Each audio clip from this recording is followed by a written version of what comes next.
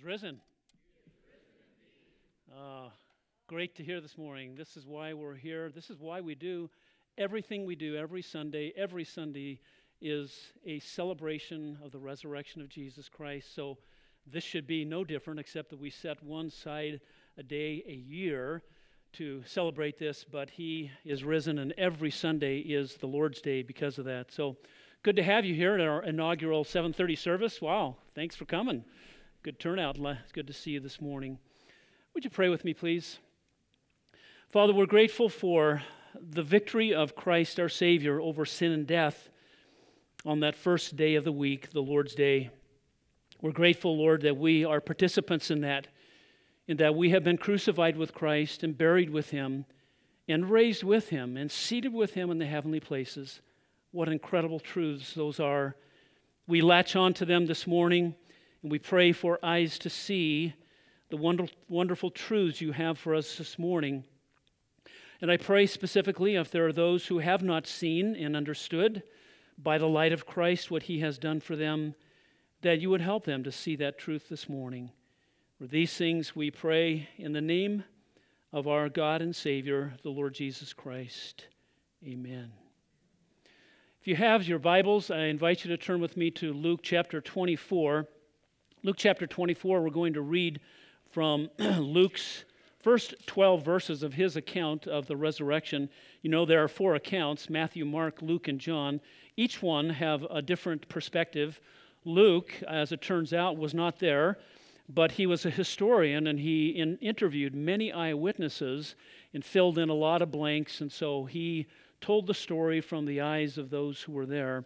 So Luke chapter 24, verses 1 through 12. And would you stand as we read God's Word? We do this at Valley Bible Church because there is a tradition in the Old Testament, but also Paul said, please give attention to the reading of the public reading of Scripture. We believe that this is the moment that God truly speaks to us, and we know for certain this is His Word. So Luke 24, verses 1 through 12. Please give attention to the reading of God's Word. But on the first day of the week, at early dawn, they came to the tomb bringing the spices which they had prepared, and they found the stone rolled away from the tomb. But when they entered, they did not find the body of the Lord Jesus. While they were perplexed about this, behold, 2 men suddenly stood near them in dazzling clothing. And as the women were terrified and bowed their faces to the ground, the men said to them, "Why do you seek the living one among the dead? He is not here. He has risen. Remember how He spoke to you while He was still in Galilee, saying that the Son of Man must be delivered into the hands of sinful men and be crucified, and the third day rise again." And they remembered His words and returned from the tomb and reported all these things to the 11 and to all the rest. Now they were Mary Magdalene and Joanna and Mary, the mother of James. Also the other women with them were telling these things to the apostles. But these words appeared to them as nonsense, and they would not believe them. But Peter got up and ran to the tomb. Stooping and looking in, he saw the linen wrappings only, and he went away to his home, marveling at what had happened. And God's people said, Amen. Thank you. Please be seated.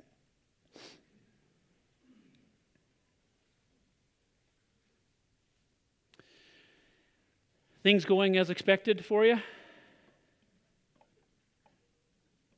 How was your week? Good, good. Everything go swimmingly throughout the week? Perfectly for you? Mine didn't. This is Easter week, an important week of the church, of course. And several weeks back, I'd planned out everything that was going to happen and what I was going to do. The wheels came off of that plan completely this week.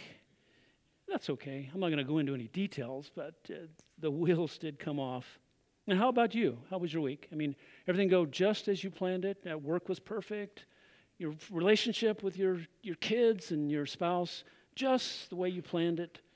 Family, school, wonderful, right? Everything? Or did things happen this week that you didn't really see coming?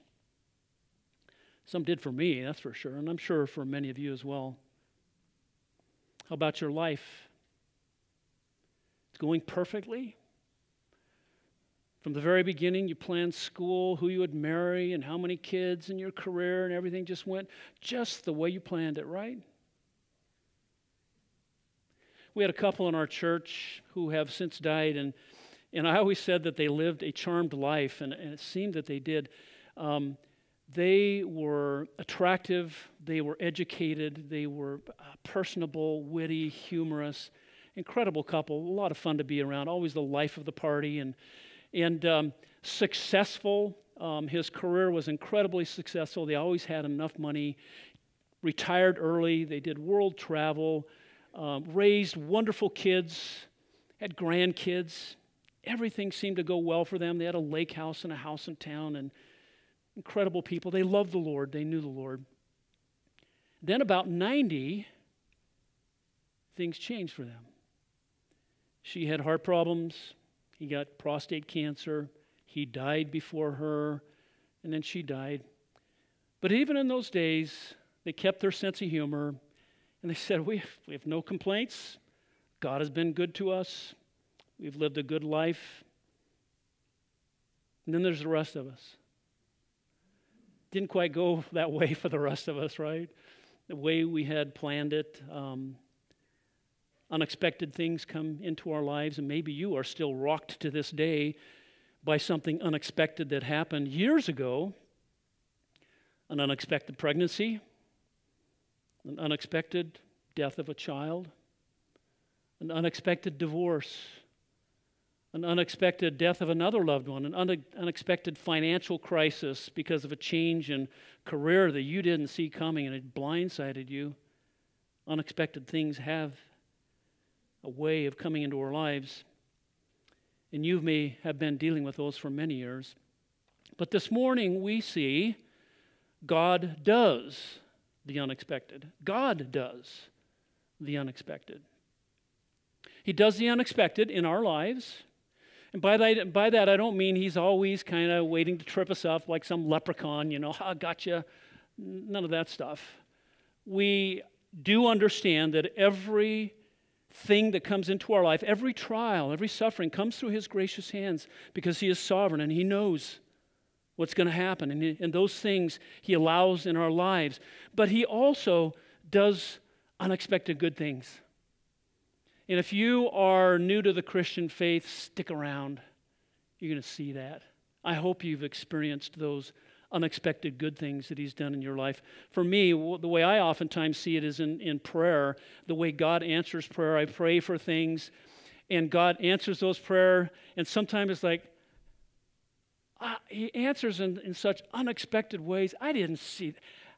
In a million years, I would never have expected you to answer that prayer in that way. He has an unexpected twist. Have you ever noticed that? He is infinitely creative, eminently in control. And so he does those things in our lives to show us, I'll answer my prayer, your prayer, but I'm going to do this my way, and I will delight you in doing it my way. Makes me smile. Our passage this morning is about the disciples slowly coming to understand that what they thought was unexpected was really God's plan all along. Many unexpected things came into their lives, but it was God's plan. It says this in verse 1, "But on the first day of the week, at early dawn, they came to the tomb bringing spices which they had prepared." First day of the week, that's Sunday, that's today. Early dawn literally says in the deep dawn. So they came as soon as it got light, and they came bringing spices to the tomb because they were going to anoint the body of Jesus. The setting is Sunday morning. Sunday morning, the first day of the week. But the background is Friday afternoon. If you were at our Good Friday service, you saw what happened on that Good Friday. Many bad things happened, horrible things. And think of all the unexpected things that the disciples witnessed. They didn't expect that one of their own would betray him.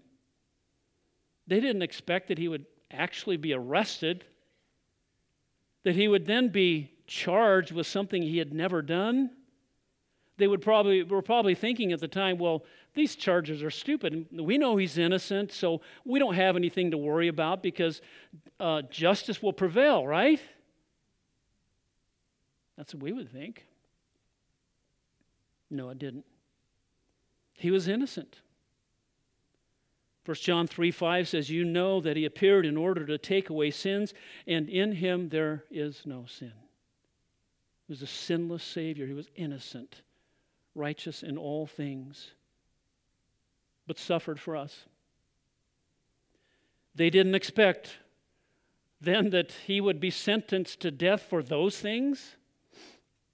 And they certainly didn't expect the brutality of his beating and being spit upon and mocked and scourged and nailed to a tree.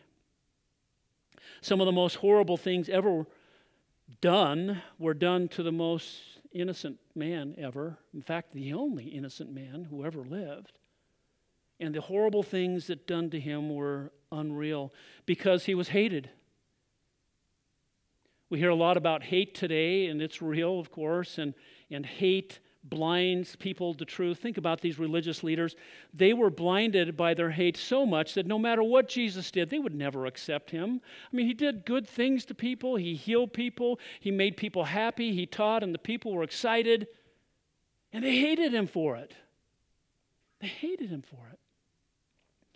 And then there's Pilate. Pilate, who actually ended up sentencing him to death, he didn't hate Jesus. He didn't know him. He didn't have a dog in the fight. But he was a politician, so need I say any more? He did what was expedient for him. When blind hate intersect with selfish ambition, it's a train wreck. It was a train wreck. Train wreck of sinful humanity perpetrated on an innocent Son of God. And I'm sure the disciples, even at that point, didn't expect him to really die. And they didn't think that it would happen so quickly. Yesterday, we were happy. Today, he's dead. They must have been stunned and in shock. So in chapter 23, it says, after they had laid him in a tomb, Joseph of Arimathea, chapter 23, verse 54 says, it was the preparation day, that was Friday, and the Sabbath, which began on sundown on Saturday, was about to begin. Now the women who had come with him out of Galilee, that's an important point. They came with him from Galilee, and they saw the tomb, how his body was laid, but the sun was going down, and they returned and prepared spices and perfumes. Why? To anoint his body. We know that he was buried by Joseph of Arimathea, and about 70 to 100 pounds of spices were already applied to his dead body, but they were going to come as a final act of devotion to him. But on the Sabbath, they rested according to the commandment. These women were believers in God. They followed the commandment, and they were going to violate the commandment to go into a place of death and handle a dead body. They were faithful to the Scriptures. And then it says, in verse 2 and 3, they found the stone rolled away from the tomb. But when they entered, they did not find the body of the Lord Jesus. When they arrived, what they were expecting, they did not find, and what they did not expect, they found. On the way, they were saying to one another, who's going to roll away the stone for us? Because they knew that they had seen this happen. The stone was placed in front of the opening to the tomb. And they're wondering, how's this going to happen? I don't know what they were thinking. Eyes of faith, I don't know. But when they get there, the stone is gone. They didn't expect that. Certainly they would have been, didn't expect that. And they were curious.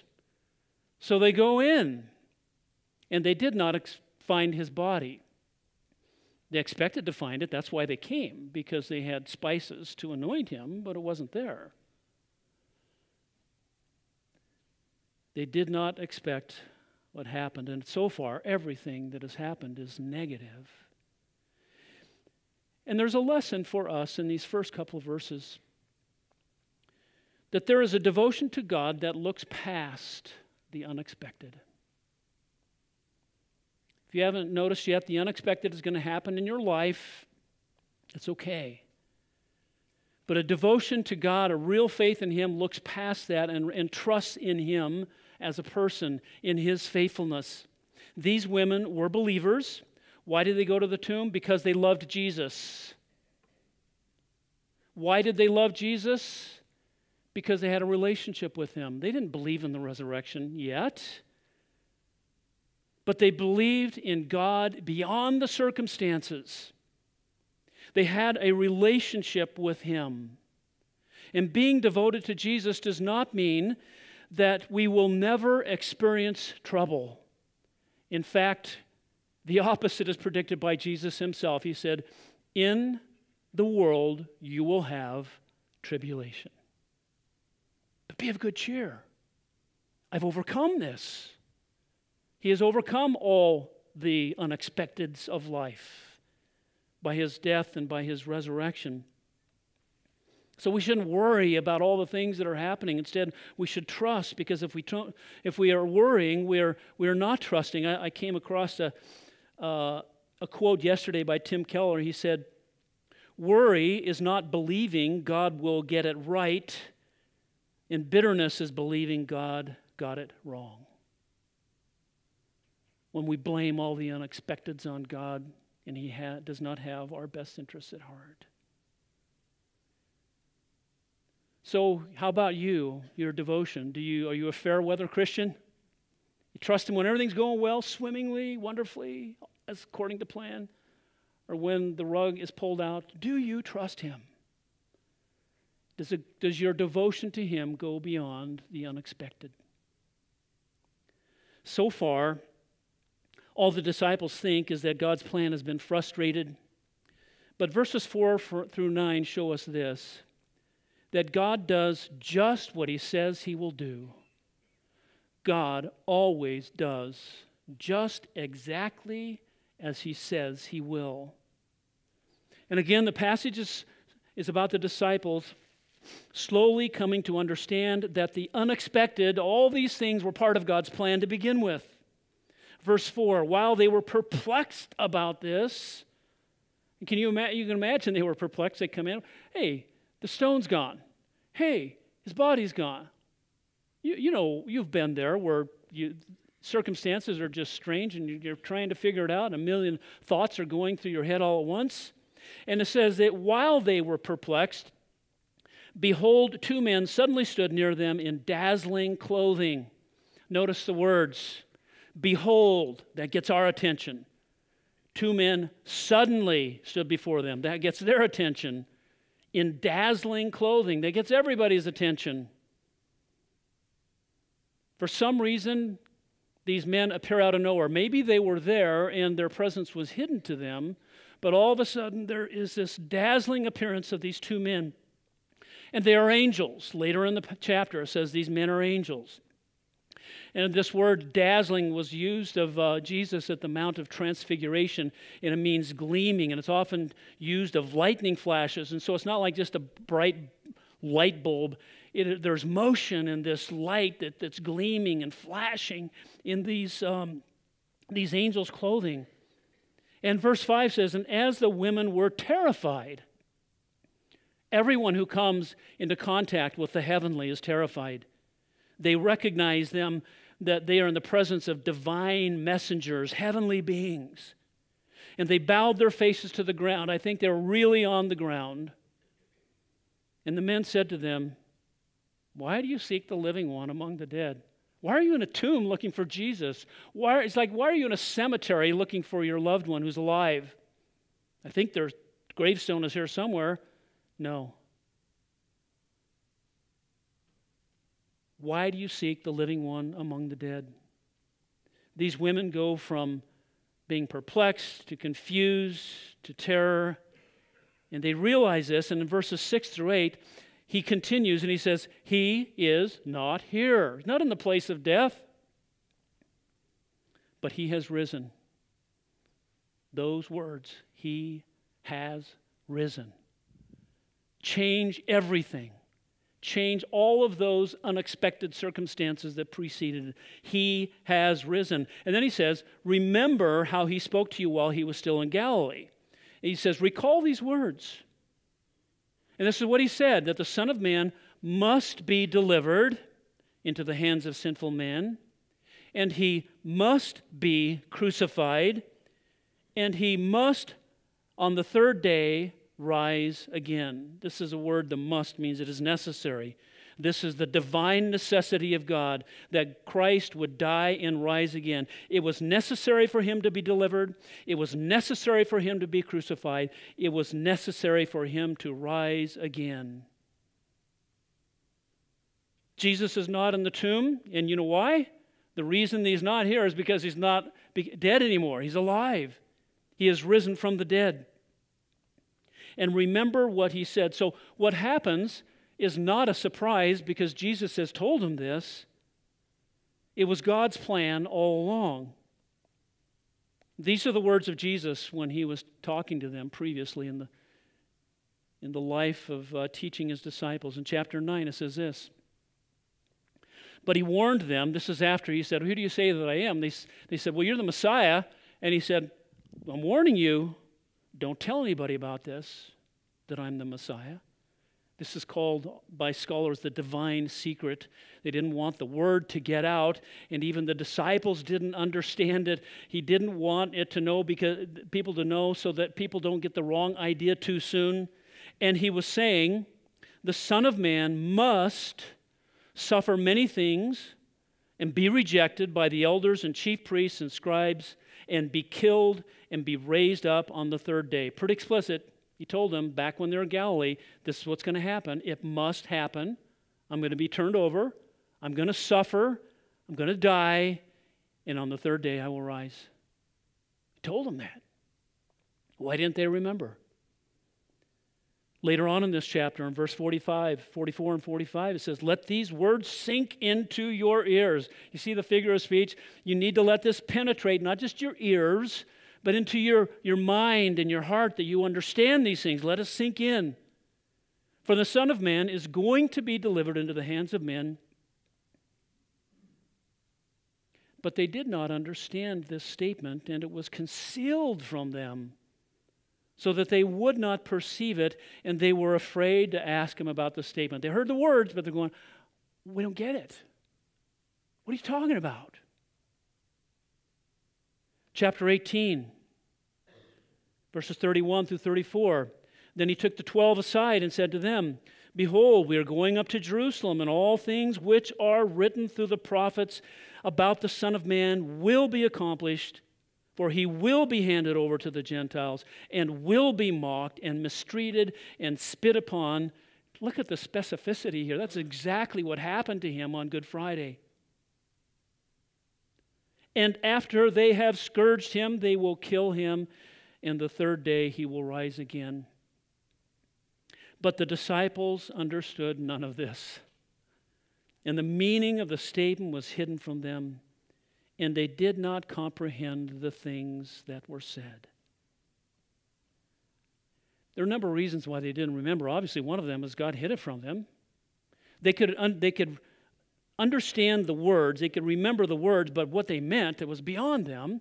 Jesus often spoke in parables, what appeared to them as riddles and metaphors, and there were many times where they're going, we don't get it. What are you talking about? And he would say something to the crowds, and later on he would explain it to them, and then they still didn't get it. That's okay. There's this unfolding revelation and understanding of the disciples.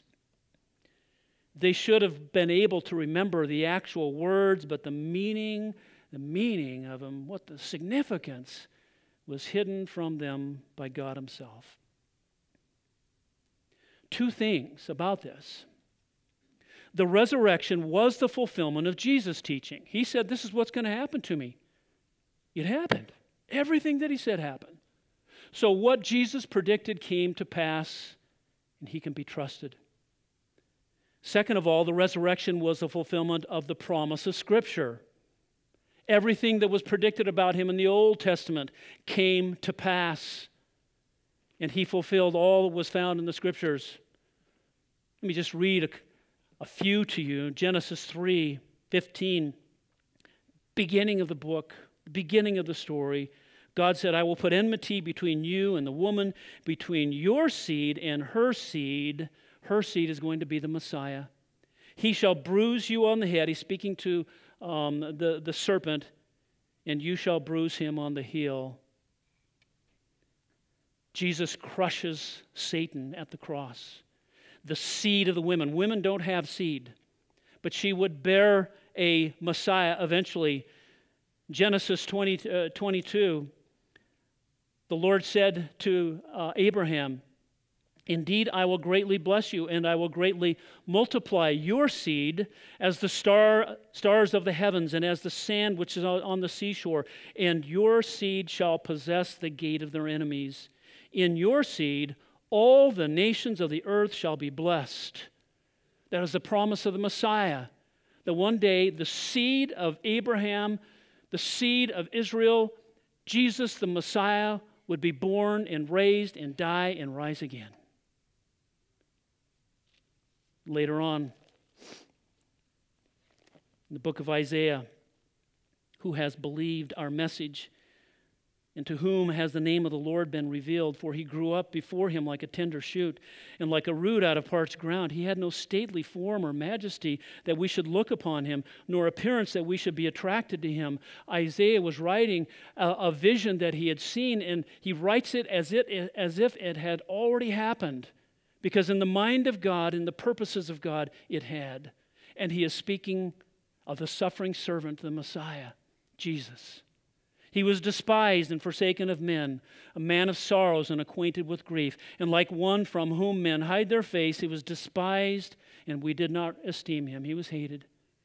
Surely our griefs he himself bore, and our sorrows he carried, and we ourselves esteemed him as stricken, smitten of God, and afflicted. God was doing this for us. But he was pierced through for our transgressions. He was crushed for our iniquities. The chastening for our well-being fell upon him. By his scourgings we are healed. All of us, like sheep, have gone astray. Each of us has turned to his own way, but the Lord has caused the iniquity of us all to fall upon him. He was oppressed and he was afflicted, yet he did not open his mouth. Like a lamb that is led to the slaughter, and like a sheep that is silent before its shearers, he did not open his mouth. He could have said, I'm innocent. What are you doing? I didn't do anything wrong. Why didn't he? Because he was taking our guilt, and we cannot say that.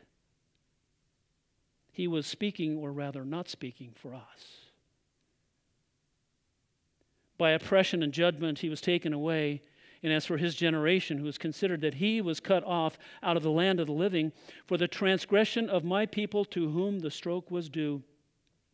His grave was assigned with wicked men, yet he was with a rich man in his death, Joseph of Arimathea, because he had done no violence, nor was there any deceit in his mouth. He was sinless.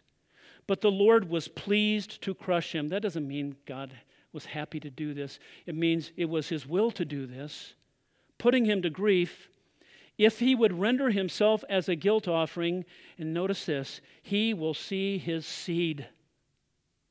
The seed, all through Scripture, fulfilled in Messiah, in Jesus.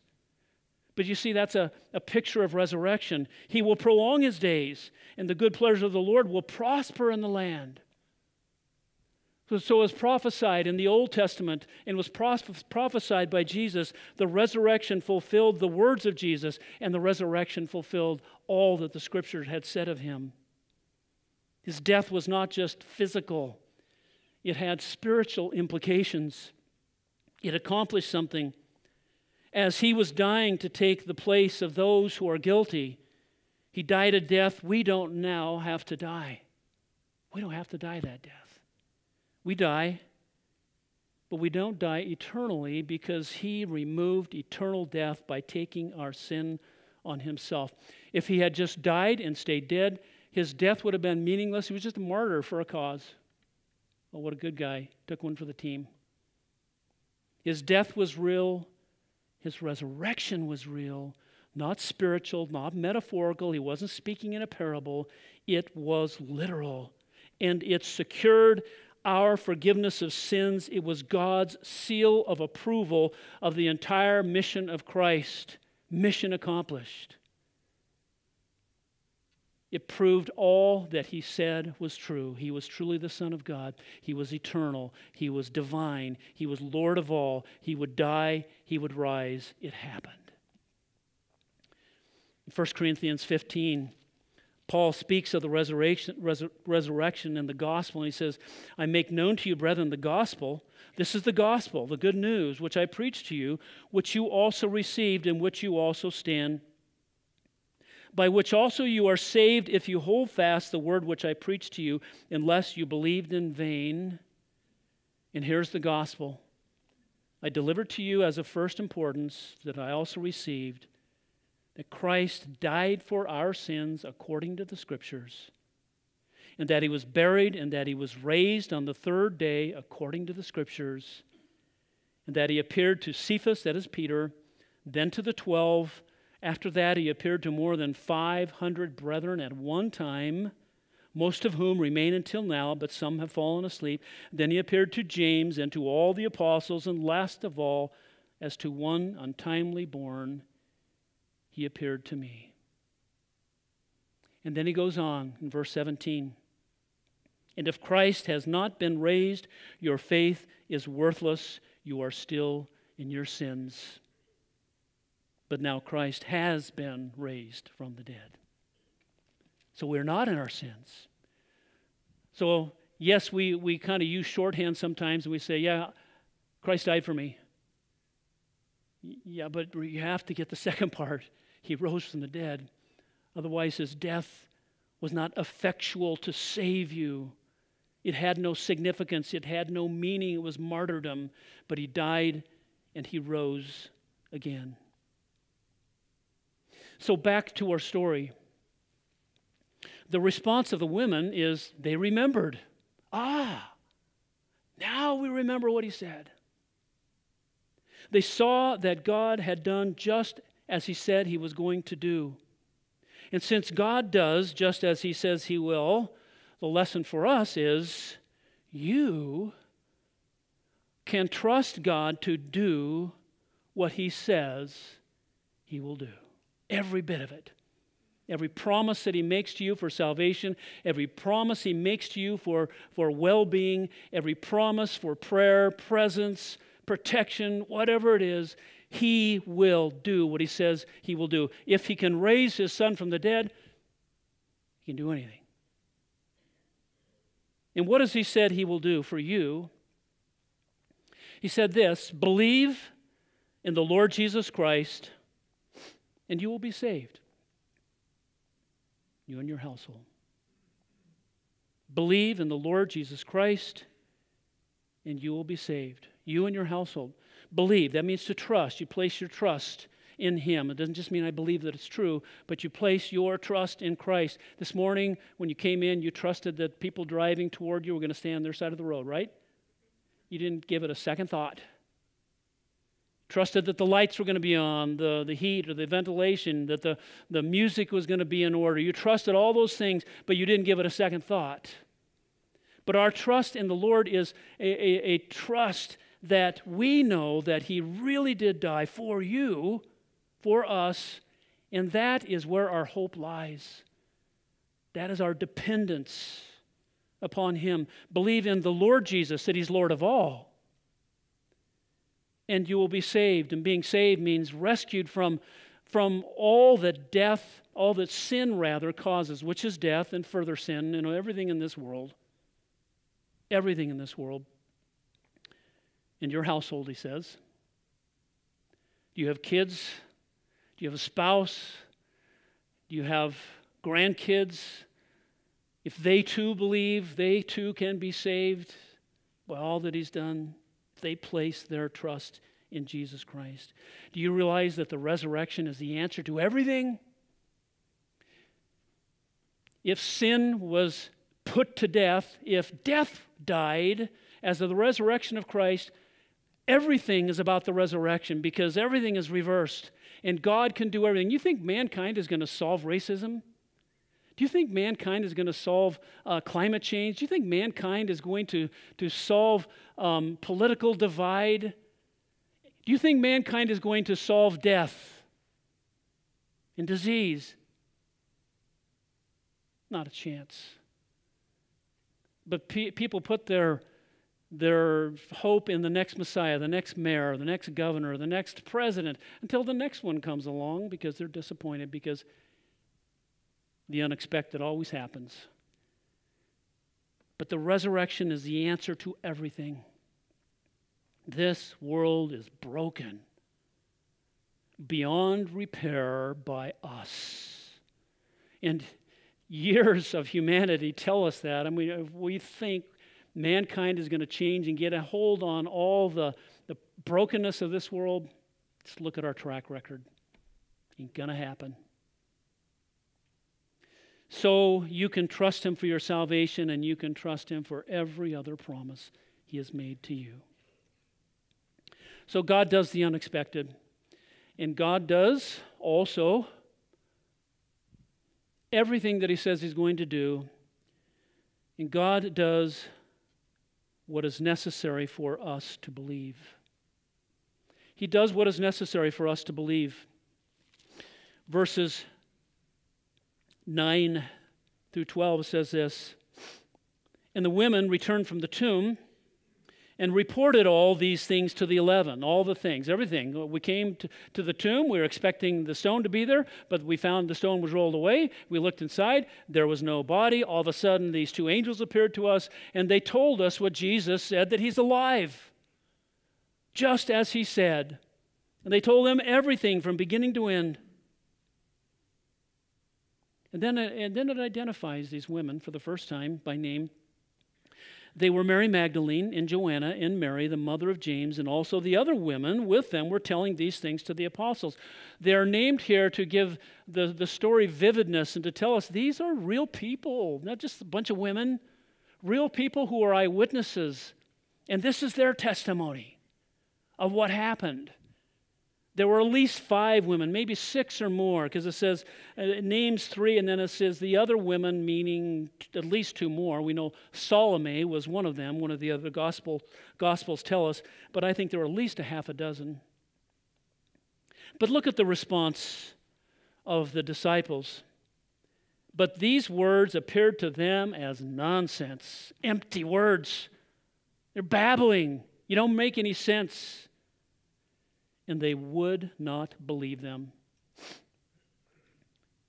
But Peter got up and ran to the tomb, stooping and looking in. He saw the linen wrappings only, and he went away to his home, marveling at what had happened. Peter wants to believe so badly. Can imagine what's going through his mind. He's struggling to believe, and he's amazed at these things. But think about it. He was rebuked in the strongest possible way by Jesus at one point when Jesus said to him, "Who do you think that I am?" And he said, "You are the Christ, the Son of the living God." And he said, "I'm going to go and I'm going to be killed." And Peter said, "That'll never happen. I'm not going to let that happen to you. Be killed." And Jesus said, "Get behind me, Satan." How that must have stung. God's will must be done. It was necessary. It had to happen this way. He remembers that. And remember how Jesus said, "You're going to be sifted by Satan." He remembered how he denied Jesus 3 times. And all this in an instant, boom, 100 thoughts going through his mind. Can it be? To his credit, he seeks more information because he's been rash so many times. What happens next is this. It says, "Behold, 2 of them, disciples, were going that very day to a village named Emmaus, which was about 7 miles from Jerusalem, and they were talking with each other about these things which had taken place. While they were talking and discussing, Jesus himself approached and began talking with them, but their eyes were prevented from recognizing him. And he said to them, 'What are these words that you're exchanging with one another as you were walking?' And they stood still, looking sad. One of them, named Cleopas, answered and said to him, "Are you the only one visiting Jerusalem and unaware of all the things that have happened here in these days?" And he said, "What things?" And they said to him, "The things about Jesus the Nazarene, who was a prophet, mighty indeed, in word in the sight of God and all the people, and how the chief priests and our rulers delivered him over to a sentence of death." Notice what's happening. "And they crucified him. But we were hoping that it was he who was going to redeem Israel. Indeed, besides all this, it is the third day since these things happened." Circumstances, Guess it wasn't as we planned. But also some women among us amazed us. When they were at the tomb early in the morning and did not find his body, they came saying that they had also seen a vision of angels who said that he was alive. Some of those who were with us went to the tomb and found it just exactly as the women also had said, but him they did not find.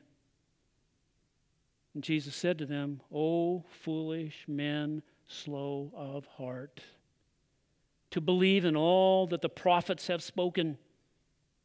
It was predicted. Was it not necessary for the Christ to suffer these things and to enter into his glory? Then, beginning with Moses and with all the prophets, he explained to them the things concerning himself and the scriptures. He walked them through those Old Testament passages, and they approached the village where they were going, and he acted as though he were going further, but they urged him, saying, "Stay with us, for it is getting toward evening, and the day is now nearly over." So he went in to stay with them. When he had reclined at the table with them, he took the bread and blessed it, and breaking it, he began giving it to them. Then their eyes were opened, and they recognized him, and he vanished from their sight. And they said to one another, "Were not our hearts burning within us while he was speaking to us on the road, while he was explaining the scriptures to us?" Then they go and they tell the other disciples. And while they're talking, he himself stood in their midst and said to them, "Peace be to you." They were startled and frightened and thought that they were seeing a spirit. And he said to them, "Why are you troubled? Why do doubts arise in your heart? See my hands and my feet, that it is I myself. Touch me and see, for a spirit does not have flesh and bones as you see that I have." And when he said this, he showed them his hands and his feet. While they still could not believe, because of their joy and amazement, he said to them, "Have you anything to eat? Let me prove to you it's really me." And he took a piece of broiled fish, and he ate it right before them. Then he said to them, "These are my words, which I spoke to you while I was still with you, that all things are written about me in the law of Moses and the prophets and the Psalms must be fulfilled." Everything. And he opened their minds to understand the scriptures. And they did. This is the divine necessity. It was necessary for these things to happen. It was necessary for Christ to be handed over to sinful people. It was necessary for Christ to be crucified. It was necessary for Christ to be raised. And these were necessary to fulfill all Scripture. And these were all necessary for you to be forgiven and to have a relationship with Him, to know Him personally. Every one of us are at different stages of faith, just like these people in the story. There are some who refuse to believe, the 11. You know, it's not easy to believe the gospel all the time. I mean, think about it. You have to believe that someone rose from the dead. But it's not impossible to believe. All things are possible with God. He exists. He is all-knowing, all-powerful. And in the light of the resurrection, this good news shines in the darkness of our hearts. It did for me, it did for many of you, and it may be for some of you this morning for the first time. Some are slow of heart, like the disciples on the road, maybe just not paying attention and letting unexpected disappointments of life getting in the way of knowing and walking with Jesus. Has that been your life? Things come up. Oh, I'm too busy. Oh, He meets you where you are. And maybe you have unfinished business, like Peter. Guilt.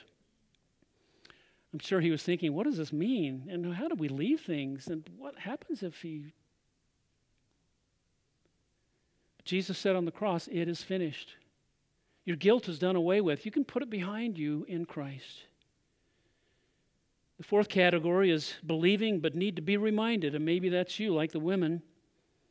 When our faith wavers, He is the one who is faithful. We get distracted. We need to be remembered over and over and over again of these truths that Jesus really did die, really did rise. He really does love us. He really is coming for us. And that frames our life. And a final thought for us this morning is this. Our faith is in a person. Jesus Christ. Our faith is not in a doctrinal statement. It is not in a list of moral principles. It is not a faith in a religious organization. Yes, we hold to sound doctrine. Yes, we gather together. And yes, we live by His word. But our faith is in Him. And 1 John 5:11-13 says this. The testimony is this, that God has given us eternal life, and this life is in His Son. He who has the Son has the life. He who does not have the Son of God does not have the life. These things I have written to you who believe on the name of the Son of God, so that you may know that you have eternal life. Do you have the Son of God? Is He in your life?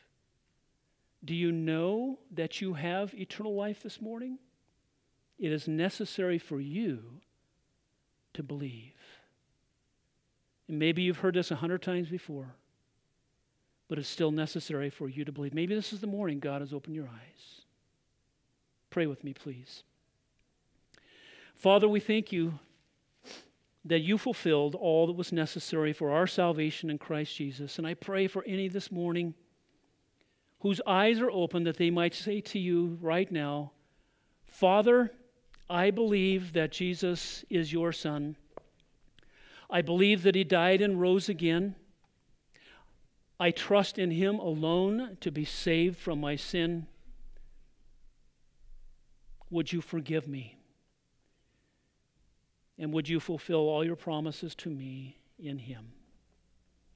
I believe that this is a gift given to me by faith in You, and I believe in You now in Jesus' name.